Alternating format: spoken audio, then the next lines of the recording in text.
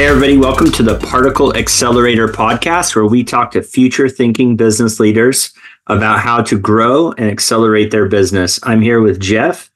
Jeff, why don't you introduce yourself to the folks? Sure. Jeff Maines, CEO of Champion Leadership Group and SaaS FinTech Intelligent Contacts. Cool. Awesome. Tell us a little more about SaaS Intelligent Contacts. Sure. It's a SaaS, FinTech SaaS. The company name is Intelligent Contacts. Mm-hmm. And so we're FinTech on the business side of healthcare. So we help hospitals, health systems, physician practices with one of the biggest challenges, I think, in healthcare, and that is billing. People love the experience with their doc, and that whole thing falls apart in the billing process. So we make the billing process as great as the care experience itself. Awesome. All right. Well, let's get to know you a little bit. I have a couple quick questions that are a little bit fun, but what was your first job? Wow. First real job was scooping ice cream at Baskin Robbins before they did lawn mowing and things like that. I've been, working for a long, long time. Yeah, that's awesome. Did you have a favorite flavor? I did when I first started working there, and within a couple of months, I was not a big fan of ice cream. Right. That makes sense. Which is funny. They're like, eat all you want. So I was like, I'm done. Yeah, I'm a big mint chip fan. What toy or hobby did you have as a kid that inspired what you do career-wise today? I think a lot of it was very entrepreneurial growing up. So whether it was getting aluminum cans or selling things, buying things, trading lunch at school. I mean, very, very entrepreneurial and always finding ways to make money. Music was something that I've done a lot. And so a lot of guitar trading, buying, selling, those kinds of things as well. And so I think just having a very entrepreneurial spirit has really prepared me for what I do today. Yeah, that's cool. Yeah, I was a paper boy, so I definitely get that, had to do some billing, had to do some collections. Yeah. That's good. What was your favorite and least favorite course in college? Oh my gosh. Favorite, we'll start with that. I would say probably was history and government. And a lot of that was because of the professor that was doing it. Just made it very interesting, made it come alive. So something that could have been very dry and boring that I thought going in wasn't at all. And so it was really kind of instilled a love of that in history and just the curiosity. Yeah. I think was a big one. And the downer was calculus. Why a business major needs calculus, I have no idea. I've never used it since college. It took me 3 times. I never got an F. I got 2 Ds and I finally got the C. And so I took the book out and we had a celebratory fire. That's right. Okay. Awesome. That's cool. What quote from a famous person lives rent free in your mind? Wow. So many. I think one of the best ones is whether you believe you can or believe you can't, you're right. Yeah, I love that. We've been talking a lot about limiting beliefs. Just a lot about limiting beliefs. What you believe, you go throughout the world to find this. This will be pointed example, but my son doesn't have one of his testicles never descended, and he's like, "Dad, is this ever going to cause me a real problem?" I was like, probably the belief that it's going to cause you a problem is probably worse than the symptom itself. And he's like, "Oh, okay, cool. So I just ignore it, and then we'll deal with it if it actually causes a problem." That's probably better than, and I think amputees and folks that adapt to a handicap would probably also agree that the belief that limits them is probably worse than the actual limits that they experience. Like just moving on with the limits, but not believing that they have greater limits than they actually do. That's a great one. What was the greatest invention or discovery that you feel in the past 300 years? 300 years. One that was really game changing when I was growing up was the microwave. Something that was really revolutionary. think back, what do we do before that? So that was one that really, really big. And we could say, phones and those kinds of things. But I think just from a, convenience standpoint, that, wasn't, cold coffee or, heating up an oven to make food. Yeah, for sure. Love it. Always was a little worried about standing in front of it, but sure, like but we eat what comes out of it. So we might as well roll with it. Yeah. So getting into the business matter here, what tech trends significantly impacted your industry, and how did your company respond? Well, I think a lot in going from just the software industry in general, going from installed software to SaaS. And I've been in the SaaS world now for 20 plus years. And back before SaaS was even a thing, Salesforce was very, very new and kind of the first anything. And back when I started, it was ASP, application service provider. Mm-hmm. And so this magic thing called the cloud that nobody really understood or knew what was, or, they could go look for their data outside. And so I think that was something, just a big, big trend that adjusted to, got on board early. Communications has certainly changed as the internet has gotten faster and faster. Absolute game changer in the way that we communicate, not only over the phone, but also text and chat, and just so many people being connected all the time. And so that is one of the things that it's really driven a lot of the innovation within our company. Currently, AI. And we're betting big on AI and automation to drive efficiencies and free up our people, but also our clients. We promote our solutions as a people multiplier. I think AI has just accelerated that. And so you really free them up to focus on strategic initiatives. And that could be things like, chatbots or some sort of an automated process that can streamline things that are redundant. AI assistants help scale support, sales interactions, really important. But it's really the right technologies for the specific needs. It's not swinging all the way to say, hey, we're an AI first company because AI is cool. And it is. But it has to be the right tool for the job, not just a tool that's really cool and on the cutting edge to build a company around. Yeah, for sure. I'm finding that the business models or the business ideas, the pitches that talk about replacing a function are not going so well. But the things that enhance a function are going much better. Yes. More of a cyborg rather than a robot. Something that's working and enhancing the experience, not necessarily replacing it. I think we have a client in the interior design space, and we're using AI to enhance the product recommendations, but not trying to replace interior design. Just trying to help them find the items, help them, create the look that they want more seamlessly. But not trying to replace what the designer does, not trying to, take them out of the middle, because I don't think art will be susceptible to AI at any point in time, because I think synthetic art isn't going to look great. It's not going to appeal to us in the same way true art does. Yeah. There are things that AI is really good for, and there's things that it's not good for yet that might be someday. And then there's things that'll never be good for. Mm-hmm. Yeah, that Venn diagram. Yes. What are the 3 innovations you're betting on to drive your business growth? Well, I think AI is definitely one of those, and the more automation. So I think a lot of the things are around that, and so I think they probably all would be AI related. So driving support. And so one of the things that we've done, customers want answers, and the quicker we can get them those answers, the better.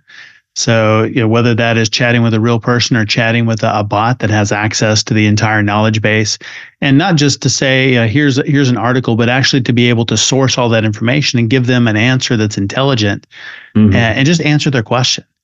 So not just a link to here's a help document, go read this entire page and maybe you'll find the answer there. but to just bring back, here's the answer for you. Right. The customer onboarding, the whole flow around customer onboarding and getting them familiar with your product, getting them to understand what's capable there. You just end up repeating yourself an awful lot. Yes. And there's also oftentimes the question from the customer is not asked in the best possible way. So there's clarifying questions. And there's a lot of iteration there in that communication, that if a chatbot can, jump in and help people get their answers, then everybody wins. We would definitely see that as well. Yeah. That's helping our team get up to speed faster as well. So we can bring on somebody new and support. And not only do they have their team members and they have documentation and training and those kinds of things, but now they've got, something that they can, a resource they can access to help them get the right answer. So it's not only helping our clients get answers they want faster, but also helping our internal team to do the same thing. And the same thing for sales. Really be able to get a complete picture of an account instead of having to go to multiple systems or really think about, here are all the things that I need to go look at, and what are the other contacts, but really have that complete picture of what's going on very, very quickly. Or even be able to do research for outreach. What used to take an hour can now be done in 60 seconds or less, and really give a rep a very good picture of an account. If we're looking at account-based marketing, what is likely to resonate with them, what's going on, what are the press releases, what are the things that they're doing, what are they searching for. There's so much data out there that's available that we can bring back and empower sales reps to have really meaningful conversations without doing hours of research. Yeah, I love that too. Plus, we're getting a lot more value out of the verbal communication because we can take the transcript back into AI and produce meaningful things with it. Yeah. So we're able to have brainstorming discussions with our customers, just live brainstorming discussions, and sales folks are coming back to the discussion with like, hey, here's the 5 bullet points that the customer has clearly asked for. And it's distilling it down, and there's this kind of brainstorming to written communication, and there's all that would normally be so lost because the sales guy's moving to the next call or the next scheduled meeting, and so he's not quite like, he or she is able to just say, hey, here's the intel, and give it to us in a way that we can go turn into roadmappable items. And that gap is getting closed really quick. So that kind of, I use Claude a lot, and Claude's prompt mechanic is an attachment. So like that transcript, I just attach it in Claude, and then I'm able to take, some verbal brainstorming and materialize it into workable to work product much faster. Yeah, I use Claude a lot. It's my favorite app. Me too. Cool. Well, so what do you think some of the gaps are? Like, what are the most significant gaps between your ambitions and realities? Where do you see some gaps? Well, every organization wants to be data driven, and we're no different. And it's like we're sitting on an ocean of data, and if data is like the fish underneath us, we're reaching down with a hand, and every once in a while we'll pull up a fish and like, yay, we're data driven. But we know that there's a lot more down there.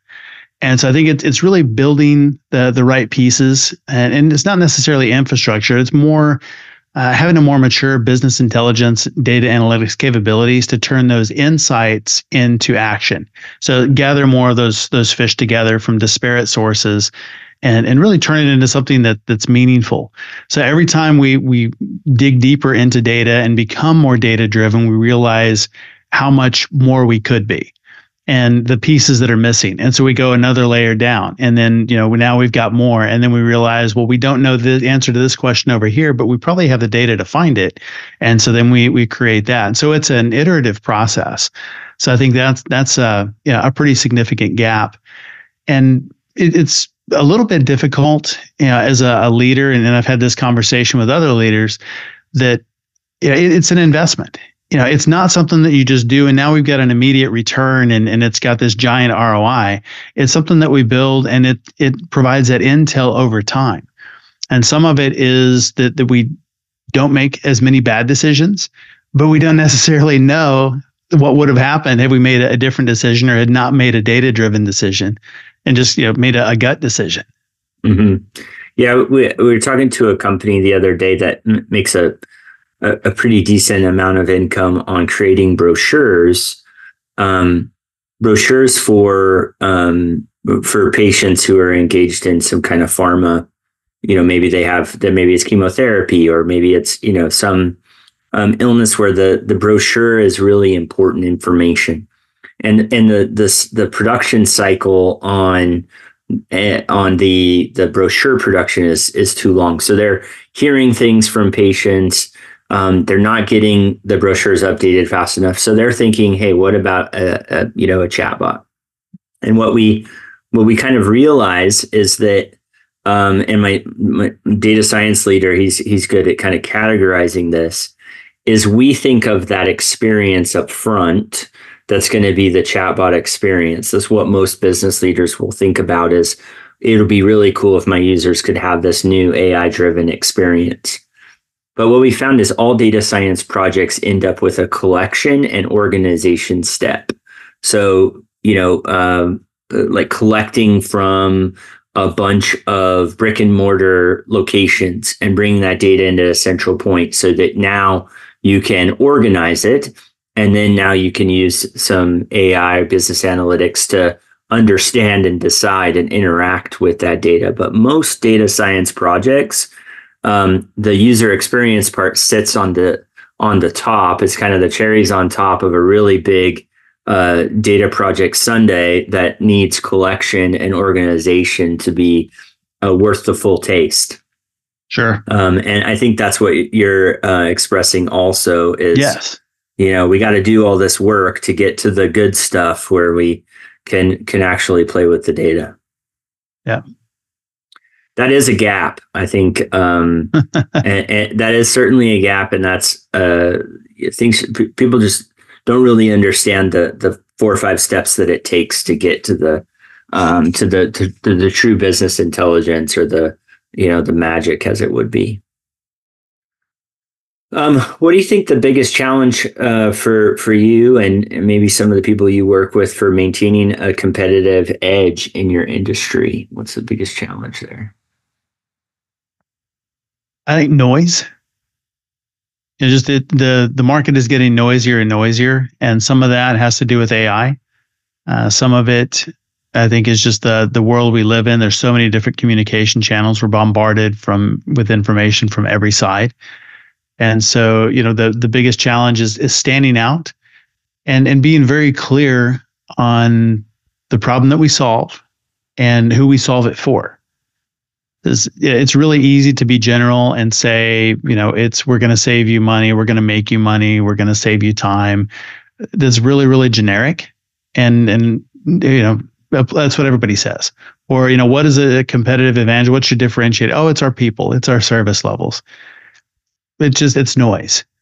But really having that true competitive advantage that really matters to your ideal clients, that they look at that and they say, this is a problem that I have. You have the exact solution that I need. And this is, amazingly, it's for me.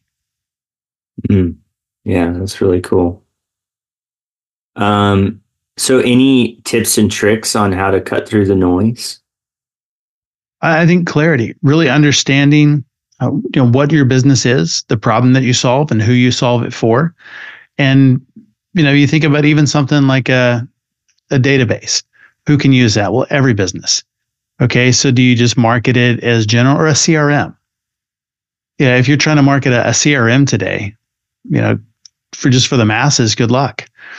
But if you take that CRM and you say, okay, we're going to drill in and we're going to be just for agencies, or we're going to be just for dental practices, or this is a CRM for auto repair.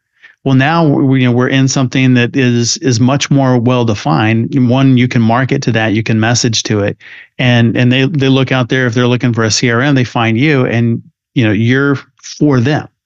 And so I think that's one of the ways that we really cut through the noise, is not just being general, but being very, very specific. Yeah. The magic's in the niches. Yes. There's a rhyme there we could probably come up with, but there's something there about the niche focus. When you first start your business, you're wide because you just need to get revenue coming in, but eventually you need to hone it in. And I'm certainly seeing with the other CEOs I'm speaking to that reining in that focus is what's helping them go really serve the right people. And that's great. How do you approach risk management when implementing new technologies? Make a lot of small mistakes. Yeah, so we do want to make a lot of small bets, and really understand where where the growth is likely to come from, where what are the things that are likely to pay off. And then once we start seeing some traction there, once we start seeing some results, then continue to follow that and invest bigger and bigger and bigger. But yeah, I think it's really making big bets with small risk and small bets with bigger risk. And so really being able to test both of those and figure out, what is it that's likely to work in our business? What is the right next step? And so thinking strategically and just making those bets and following the things, doing more of what works and, stopping what doesn't, and evaluating that pretty often. Yeah. I also have found that, when you're like starting to systematize a part of your business, like maybe your hiring process or something, there's this, we've kind of come across these, when it's internal, you're making these bigger changes. Like we rolled out a new scorecard system, but we immediately found that our jump to change, and then we started to learn things about that new process. So, the kind of the feedback to ourselves was we really shouldn't hesitate to put these systems in place so that we can start to make the smaller corrections. Yes. But if we wait to get the system in place and, just kind of limp along, so like I think one way of saying it is making bigger change faster. But I think that's dovetails in with what you're saying, because the sooner you can get a system in place to be able to monitor those small changes, the more confident. And that may seem like a big jump at first because you're going from something that's kind of unmanaged to managed. But then you can make those small corrections and see what's going on. Right. You'll learn things in doing that and taking that action that you would never learn in a bubble or waiting until it's perfect to roll it out. Yeah. Yeah. Well said.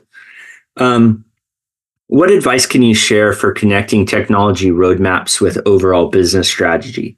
And I'll just reframe this with a lot of the CEOs we talk to, creating their overall roadmap or their, and connecting it to the business strategy is paramount. You already mentioned clarity.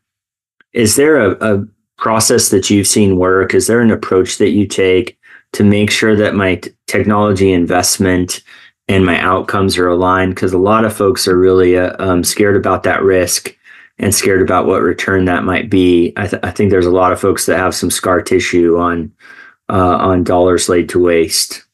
Yes, I think I might be in that camp. I think first, leadership has to agree on strategic priorities. And as leaders, we have to think about that on an ongoing basis and reevaluate those. But then, once we decide these are the priorities and where we want to get to, and this kind of goes back to the problems that we're solving now, the problems that we're going to solve next, what is adjacent that we can solve, and then evaluate how technology can enable those priorities. And, it could be, modernizing infrastructure, creating digital products or channels, data analytics, but everything that we do, whatever the technology is, it has to tie back to a business goal and not just be something that's cool or something that we see out there in the marketplace or somebody else is doing, so we have to do it too. But it has to tie back to a strategic goal. It has to be strategic for us, not just something that is cool or we're doing it because a competitor did. Yeah, that's a good point. Do you what's your favorite goal setting? Are you an EOS guy, an OKRs, SMART goals? What's your favorite strategy? We actually have a tool. It's something that I built within my other company, Champion Leadership, called the SaaS Fuel Operating System. And so it takes OKRs, it takes scaling up, it takes EOS, and the best of all of those. All of them are built on the Rockefeller habits, and this is as well. But takes the best pieces of it, gets rid of some of the I would just say baggage, things that slow down. But so we work in very similar way, but it's a SaaS tool, and so the entire company has visibility into those goals, and the KPIs that they have, action items, everything all rolls up. So from the top, here are the strategic goals, and departments have goals underneath those that tie to those higher level KPIs, and then underneath that, the line managers and individual contributors, they all have goals that all roll up as well. So it really gets the entire organization aligned with that. And then everything that we're doing, every initiative has to tie back to a specific KPI, to a specific organizational goal. Otherwise, why are we doing it? And so that's something that's really helped us really keep focused. And when things come in that don't fit any of those, we have to take a step back and, okay, is this something that we really need to look at our overall strategy? Did we get something wrong here? Do we need to reevaluate that? And we do that on an ongoing basis as well. Or is this something that is a shiny object? And there are so many of those that we look at and go, yep, that's really cool. And we'll put that on the someday maybe list, but it's not a right now thing. That's cool. Yeah. So we work in 6-week sprints. And so every 6 weeks, we're doing this. So it's not just quarters. If you think about EOS and the quarterly rocks and those kinds of things, well, we just cut that timeline in half. And so we're accelerating that process. So instead of 4 times a year, we're going through 8 cycles of that a year. And so we're able to iterate much faster and get much more done. Yeah, that's great. I think as a segue, we see that folks kind of think of months. And then if you start to think of, okay, well, if that's my month, what could I do in a week? Yes. And so I like that. I'm starting to see a lot of business concepts that are kind of Einstein thinkers rather than Newton thinkers, right? So Newton is, hey, all time is, time is finite. You have a limited amount of time. Time is very fixed. Einstein, it's relative.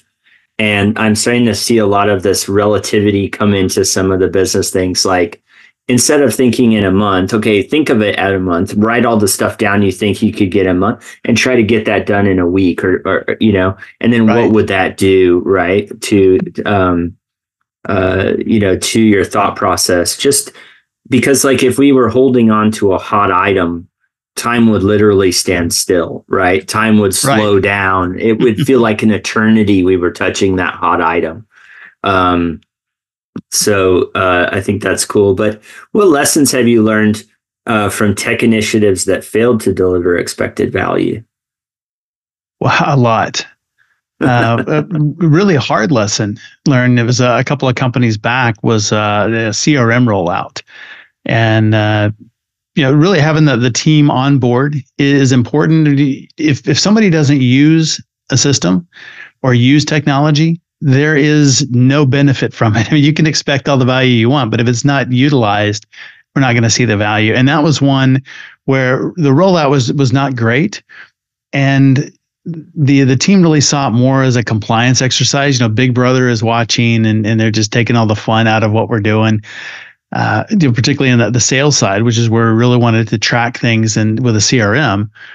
And so, but they looked at it that way. This is a compliance thing. It's a have to. It wasn't an opportunity. They didn't see it as an opportunity to build capabilities or that would help them. They didn't see how it would benefit them. And so it really failed because we as a leadership team didn't connect it to bigger goals and make adoption a clear priority. Really, show them here's the benefit to doing this, what's in it for you. So I think change management is really essential in making sure that any kind of a tech rollout goes well. Because if people aren't using it, or if they're using it, just because they have to or doing the absolute minimum, the value is just not going to be there. Yeah, that's we've done some RPA projects, robotic process automation, especially around the Secretary of State's filing process for LLCs and business formation, keeping companies into compliance. And there were these wonderful folks that knew everything about all 50 US states and even some international things. I mean, they were just full of wonderful information, but they were having to hand crank these filings. I mean, it was a stare and compare problem. And we certainly had a tough time, winning their trust to say, hey, this automated process could work. But we need you to help it work. And so where we kind of rested is, hey, you are still, it is still essential that you're monitoring this process and that you're still responsible for quality. We can't execute in a quality manner without your observation of this system. And just letting them know that that was still very important. But that we would also give you credit for all of the work being done, not just the manual work that you do, but that we would say, hey, this right now, this is how many, units of work we're getting done in a given interval. With these bots helping you, now you're going to be able to do this many. And then, you're not going to lose any team members, but team members may be able to go do other things that aren't being done today. And so we'd also kind of spell out some of those missed opportunities, because they're like value adds to the customer, and kind of paint that picture of like, this isn't about people losing their jobs. This is about optimizing their jobs so that we can do new things for the customer, and like showing them that future roadmap of what the current missed opportunities by not automating it were. And man, once they got those kinds of pieces, they were not only our biggest advocate, but they were also like, this bot isn't doing this right. You got to get this fixed, this, right. And really started to set it off. But yeah, if you're just like, trying to incentivize them on, hey, this is a new way because it's better, and not feeling that engagement. Yeah, these kind of moving the cheese problems can be a little bit difficult. Yeah, without a doubt. Cool. Well, how do you cultivate a culture of innovation and digital fluency in your organization? Well, it's so important. And it starts with an agile framework. And we use that not only in development, but throughout the organization. That's kind of where the 6-week sprints came from. It's that agile framework of constantly iterating, moving forward. We have innovation days. So teams can experiment. We do tech training with our team. So we'll have a team member that has expertise in an area, teach the rest of the team. We've been doing monthly AI training for 18 months or so. And so we want everybody using that within their role. And so, part of it is us saying, here's a way that you can use it, but also, giving them the ability to figure out, how you can use this in your role. What are some ideas that you have, and bring those back? So just having that discussion going has been really, really good. And it gets everybody involved in the process, and really kind of understanding not only what's going on, but using technology, whether it's ours or whether it's AI, or just, understanding what's out there in the world, that we may see something and say, hey, this would work really well inside our organization. Let's try this. But ultimately, leadership has to model the mindset and behavior. And I think that, again, it starts at the top. And that's really what makes the difference, is we have to value that as leadership, and make that a priority for the team. Otherwise, it's just another thing to do, or a thing on the list that would be really nice to do, but it's never going to rise to the top, and we're not going to do it. So we have to make it a priority and just model that mindset of innovation and behavior, and show them that it's important. Yeah. Do you think you have any unique mechanisms for recording or bringing new ideas to the forefront? I would imagine you're talking about your cascading goals and roadmap through your tool quite often. But any interesting mechanism for how new ideas get surfaced? Well, we do it in meetings. So it's something that within the tool, they add issues to meetings, or ideas, or things to talk about, discussion items, and we just go down the agenda. And so it's something they don't have to think about it or write it down or remember to bring it up in a meeting. They just drop it in there, and it shows up on the agenda, and we talk about it. I think this is spring, summer, wildflower season. And I think about employee ideas like wildflowers, and that they show up and they're there. And then, if you don't get a picture or do something with them now, you walk out the next day and it's like they're gone. Like, well, what happened to that idea? Mm-hmm. And so we have to be able to capture those, at the moment they bloom. And otherwise, if we don't, then they're gone and maybe gone forever or for another year. Yeah. Yeah. I like that. I feel like sometimes I have a new big idea, and really that's dangerous for me because I can get people kind of shifted around.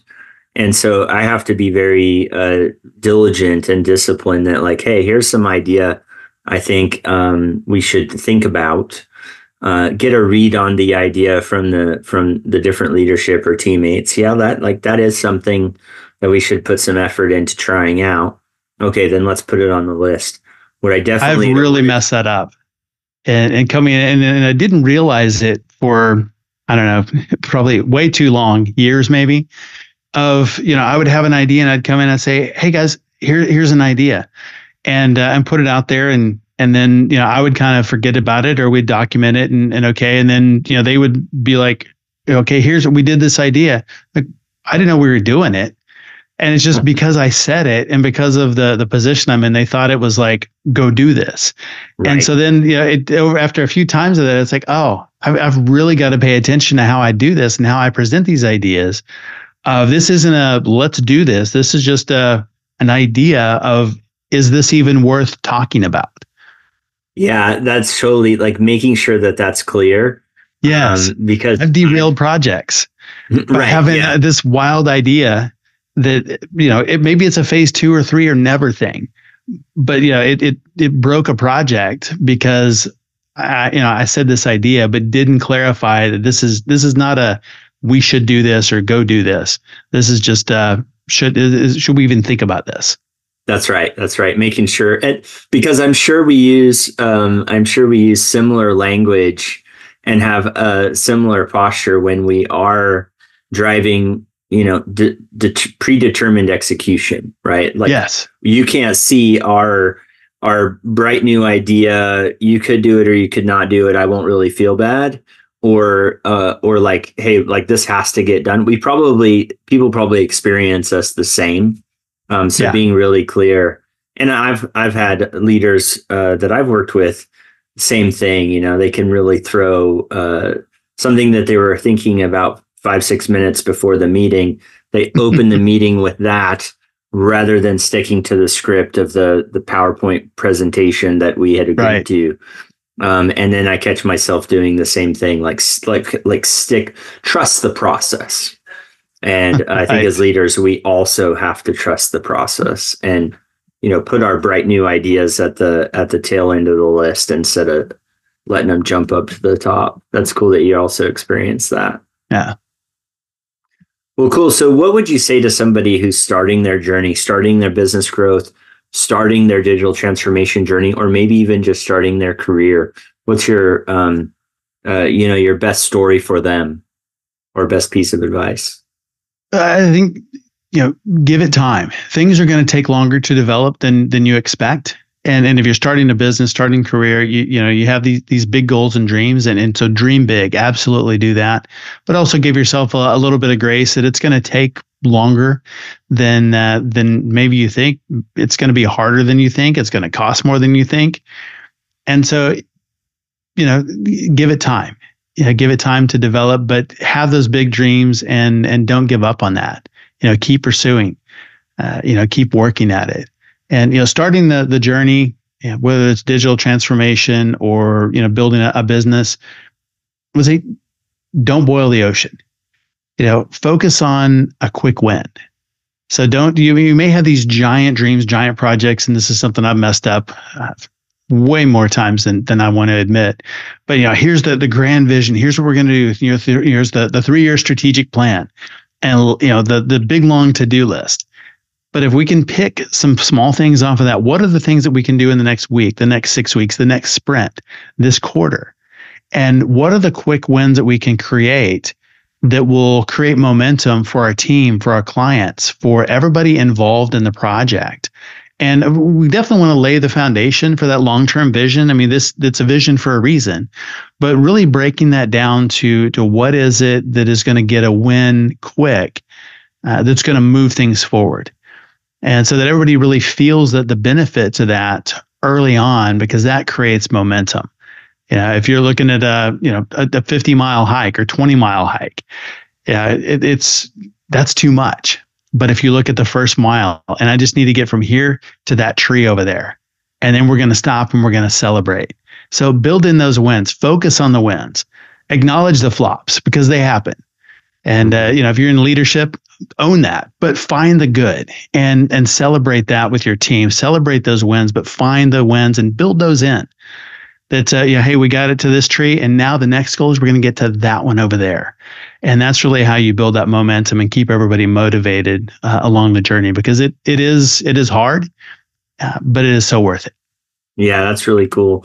I also find a lot of times the meaning about a flop or a win comes from us, right? Like we generate those meanings. Oh, yeah. And so, you can imagine a client decides to go with a competitor, but you come to know exactly what it was that they liked about what the competitor did, what the pricing was, exactly why you lost that business to that competitor. Now, is that really a bad thing that just happened? Like you got the most perfect intel as to why someone chose someone else other than you.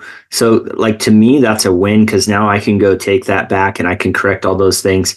How could I have, it would have, most people don't even get into a position where they can know exactly brass tacks, why that choice was made. So is that a flop? No way. That's, Jocko has that thing like good, even the bad things are really good because of the things that they teach you or they drive you to. And it sounds a lot like your experiences. Like the wins are awesome. And then we just find out the kind of the positive outcomes we can create from the flops. I think a lot of that meaning comes from us and how we respond. It definitely does. Cool. Well, it's been, if people like what you had to share today, how should they connect with you? And feel free to also explain your SaaS product that you might have in the market for the goals and the leadership. I know you run a mastermind group, so feel free to also articulate that. But how could people continue the conversation with you? Sure. You can find me on every social platform. It's at Jeff, middle initial K, last name Mains, at Jeff K. Mains. Website, championleadership.com. SaaS product is intelligentcontacts.com. It's for healthcare. And our SaaS for the goal setting, it's called the SaaS Fuel Operating System. You can learn more about that at championleadership.com as well. Awesome. Well, it's been great speaking with you today. And I'm excited to see where this year takes you. Thanks, Ben. It's great being on the show.